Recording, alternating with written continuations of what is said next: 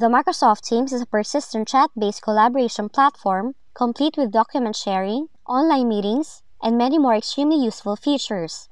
But if you're having some problems with it, such as the background settings are empty when starting a new meeting, we might have the possible solution for your problem.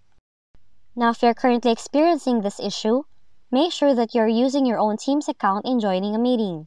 This is because when you're logged in as a guest, or you would use the Microsoft Teams upon being invited by people who organize the meeting, you might not have the ability to perform to use the background settings. So if you receive the Teams invite from someone, ensure first that you're logged into your account in Microsoft Teams. Then click on the meeting link, turn on your camera, and you will notice the background filter option appears. Then you just have to click on it to choose or add your background in Microsoft Teams. And that's it. Your background settings will now appear in Microsoft Teams.